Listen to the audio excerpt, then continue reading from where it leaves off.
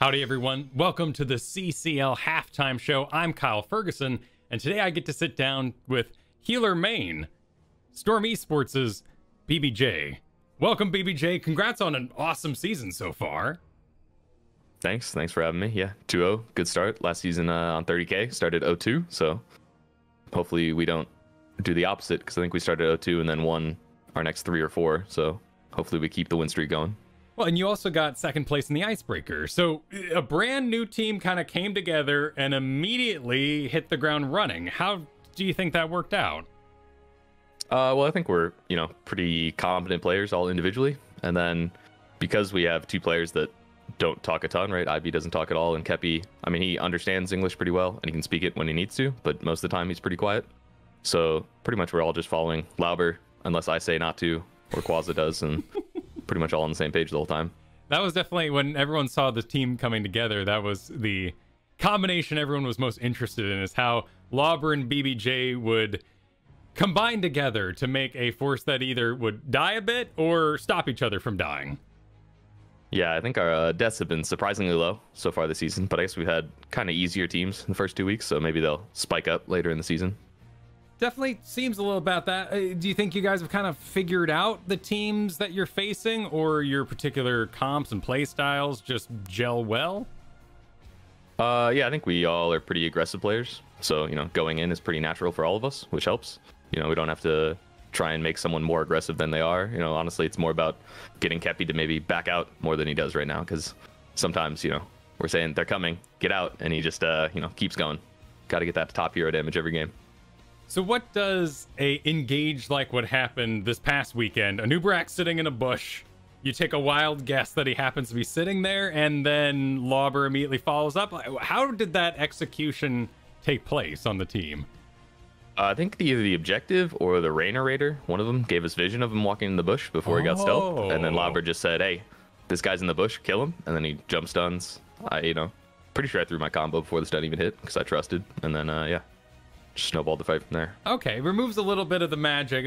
From what we saw, it was just completely blind. You were just gonna random Stukov combo a bush and just happened to find the enemy tank there. Yeah, I don't know if we full saw him going into the bush, but we saw him like walking that way. And if Anubrak's walking towards that direction, he's probably gonna sit in that bush. Has the healer and support meta changed up a lot from season 1? And let's just ignore the medallion times of last year. Yeah, I've blocked that from my memory completely. I guess Lucio's more in than he was. Anna's maybe less relevant than she was, I feel like, a bit. Malfurion's kind of back as well with his new level 1 root talent. Other than that, it's still, Stukov, Deckard, Brightwing, those types of healers. So a little variation, but not a major change. No, like, Lily's spiking up or anything like that, thankfully. Yeah, we all kind of thought that was going to take place, but you were on the Brightwing train in season 1 for a very long time, and eventually those nerfs kind of rolled in. I'm sure Medallion had a play in that, but you've also moved a little bit away from Deckard. 100% win rate Stukov right now in season 2. Do you see yourself working in anything else? I've seen some Anduins around. Oof, yeah, I mean, only lost this season was on Anduin, so putting that one away, I guess. I mean, it worked in the other games. Don't give up. There's a lot of Anduin fans out there. Yeah, they're all in my chat trying to get me to play Anduin. I don't like the hero in Storm League. It's too team reliant for me. That's fair. That's fair. Yeah, I mean, I think there's probably some heroes that maybe are on the niche end, but I don't know. It feels pretty good to play like Stukov, Deckard, even Anna. I think right now could probably see some play. And this weekend, you're going to be fighting Simplicity, who 0-3'd their first opponent, Onyx, went on to get 2 off of Wildheart. Are you guys concerned about that team at all? Thinking about them?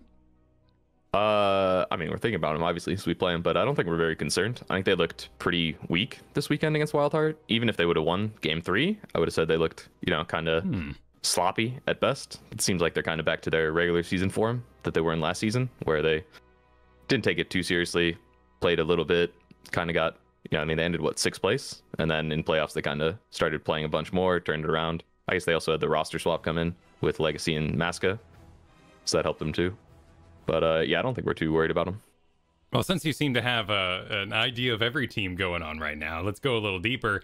The weekend after that, you're going to fight Wildheart, who has done really well. Are you guys concerned about them? I don't know about concerned. I mean, Wildheart's always interesting because, you know, you can't really get scrim practice for a team like Wildheart because they're going to play stuff that you're not playing against pretty much ever. So it's more about, you know, kind of theorizing what'll work well against their drafts and then hoping it comes to fruition. So, you know, I'll leave that up to Kepi. I'll let the Korean mind go to work and see if we come out on top. Some of the teams we haven't talked about yet, are any of those interesting to you, or you think have a good power ranking that hasn't quite shown itself yet? I think Onyx is kind of sleeper right now. I think their early games look really well, actually, like really good. They follow Bad Benny around a lot. He makes a lot of plays, and then I don't know, just late game they seem to flounder a bit. But I think if they clean that up, they could, you know, potentially be a top 4 playoff team. What about, despite being, you know, 0-2 right now? What about 30K? One of the teams that we heard the most buzz about when they initially put together their roster. I mean, yeah, I think 30K is potentially the best team right now. You know, it's hard to see without the top teams clashing too much, but I have them number 1 in my power ranks right now. I think they're really strong, and then I mean, we'll see. We play them the last week, I believe, so hopefully, you know, potentially both teams go in undefeated. Could be a bit of a showdown. Looking forward to it. Are you guys cooking up anything interesting versus Simplicity for this weekend? Anything in particular come to mind that you'd be able to share? I don't think so. I think we're probably gonna just play our style. You know, we'll let them draft whatever they want, and then we'll just pick what we like and outplay them, I think. Solid moves. I like the idea. Would you be interested in getting back to Deckard? Because I know you played him a little bit, but he's kind of fallen off, it seems, at least in the picks for your team.